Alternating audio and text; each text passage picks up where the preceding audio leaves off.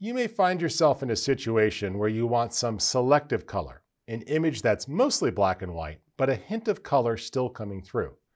Fortunately, this can all be done with the HSL tool. If I have an image here, instead of going to a global black and white, what I'm going to do instead is look at the saturation amounts. Let's go ahead and pull these all down to start. We'll globally pull the saturation down in the image. Notice how it strips away all of the color.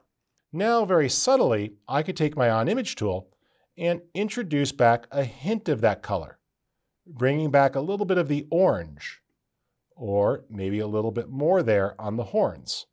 Notice by mixing this in, we can get just a kiss of red and a hint of orange for a subtle effect. That works quite nicely.